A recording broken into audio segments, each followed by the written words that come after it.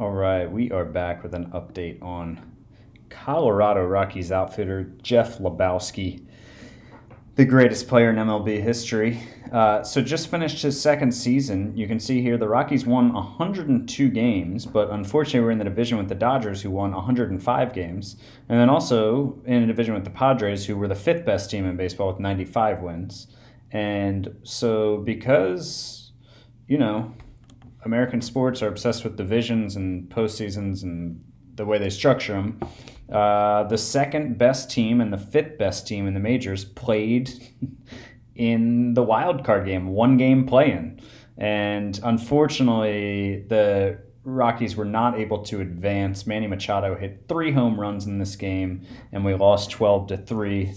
Lebowski did go yard, as he did many, many times in this season, as he did break the single-season home run record, which we'll get to in a minute here. Let's just go ahead to the league leaders. So Jeff led the league with a .543 average, hit 84 home runs, also set a new record with 197 RBI. David Dahl with 168. What a monster. Charlie Blackmon did miss like the entire season. What didn't he lead the league in? Hits, OPS, slugging percentage, at-bats, WAR, on-base percentage. Led all those. 32.5 WAR from Lebowski. 253 runs scored. Next best was Arenado at 148. Doubles, Lebowski was not there because he was too busy hitting home runs and triples and walking.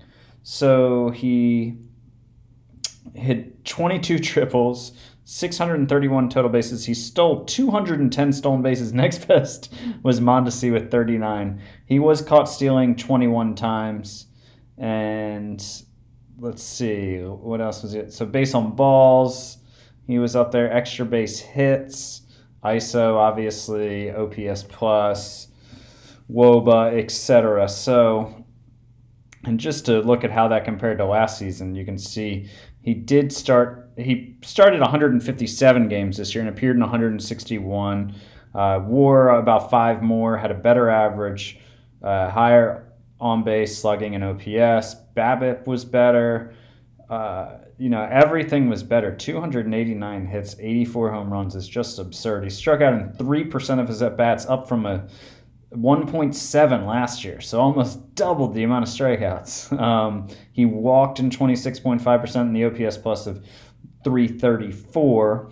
And just to get an appreciation for where he now stands in Rockies history, the rate stats, he hasn't played enough games yet, but obviously he has the 2 best seasons in batting average, OPS, and slugging, but doesn't yet qualify for the franchise record in those, same with OPS. So WAR, he did pass Todd Helton, who in 9,450 plate appearances put up 59.2 WAR. Lebowski in 1,432 has put up 59.9 after seasons of 32.5 and 27.4. So he's doing pretty well there. Obviously not up there in games yet. Let's see, at-bats, he's obviously not going to be up there yet. Runs, he's got the 2 top seasons, but he's just behind. So what's this, about 461? So he's just outside of the top 10 there. Hits, he needs another season or 2 to get into the top 10. Total bases, same. Next season, I think we'll get up there again. He's not a singles hitter, right? Nah, he's not on either leaderboard there.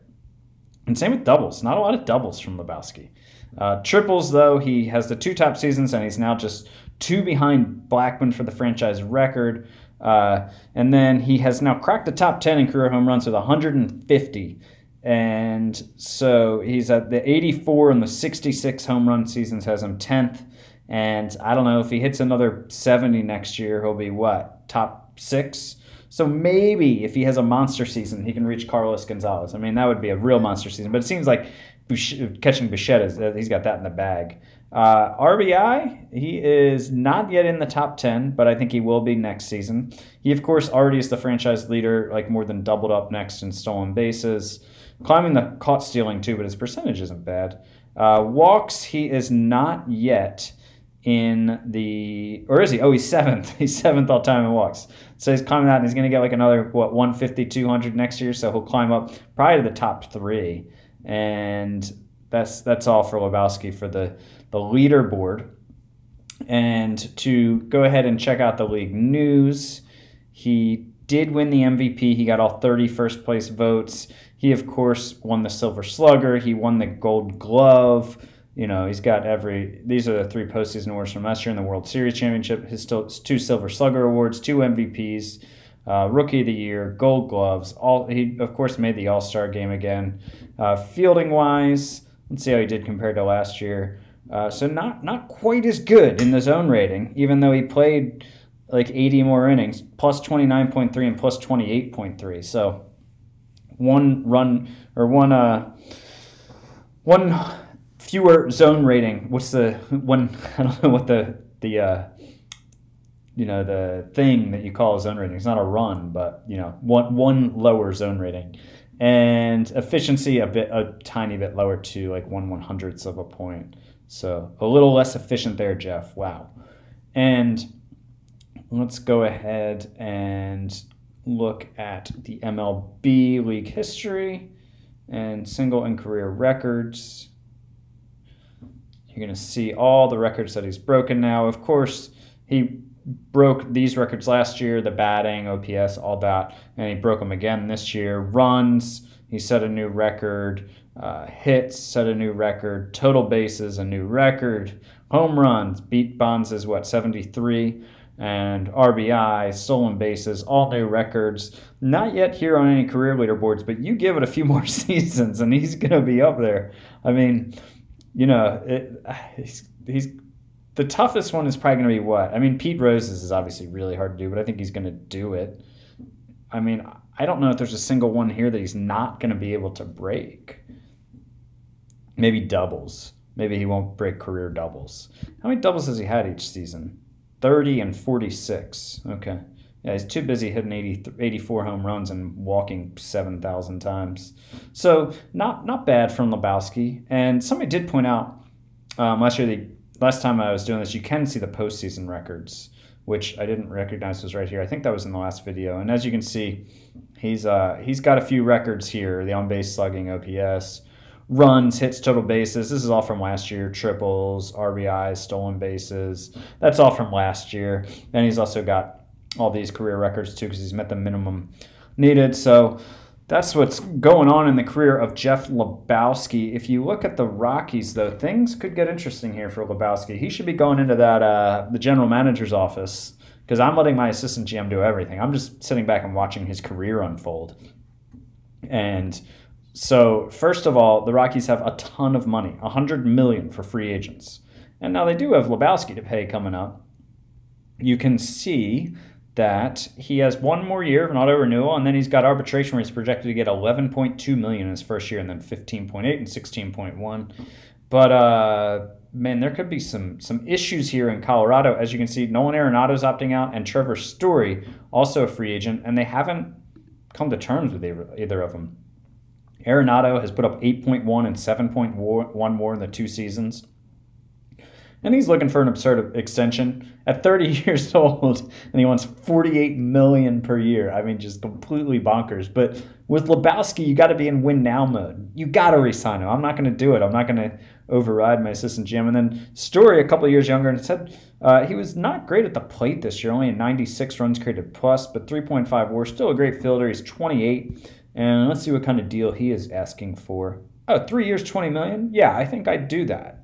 For a shortstop who can put up 3.5 WAR in a year when his bat is a little below average. A little concerning his bat was below average in cores, but I think I was that is money well worth spending here because that's going to be a hard guy to replace if they don't re-sign him.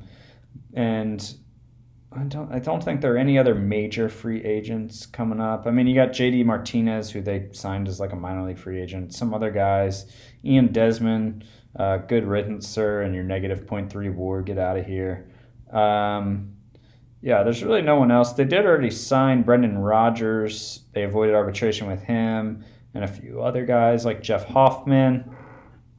But this team is going to have some serious holes if Arenado and Story are not back. That's going to be a serious problem. As you can see, we'll still have Dahl, we'll still have Brendan Rodgers, But man, this team is not deep enough to overcome the loss of Arenado and Story. I don't know if Lebowski's going to ask his way out because he wants to rack up his offensive stats here in Coors Field, but that's going to be rough. It's going to hurt his RBI totals, and it's going to hurt his ability to set postseason records. Although playing in a division with the Dodgers and the Padres is already making that difficult enough. So anyways, that's your record setter, Jeff Lebowski. He is taking care of business, and I'll be back with, I'll probably do another update at the end of next season. Just keep you posted each season on how Jeff is doing. All right.